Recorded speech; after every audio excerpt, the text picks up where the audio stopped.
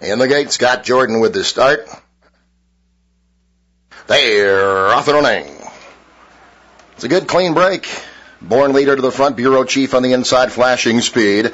Here on out, still Kissin came away fourth. Action Time looks to tuck in, racing in the fifth spot by 2. T Kingfisher can win next, about 6 lengths off the pace as they bank around the first turn.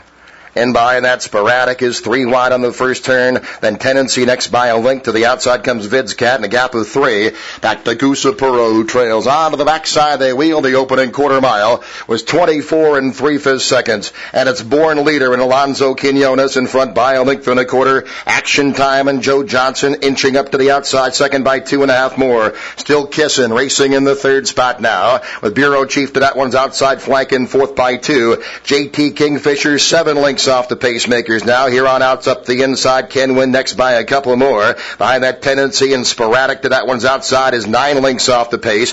Goosapuro starts to pick it up a bit, at least a dozen lengths off the lead, and it's Apache Chief, and Vid's Cat is driving at the back of the pack around the far turn. Born leader a length and a half in front. Joe Johnson setting down. Action Time for the drive in second. Bureau Chief is revving up in third. Now whip comes out on T Kingfisher, who's making some headway. Kenwin follows that one into stride.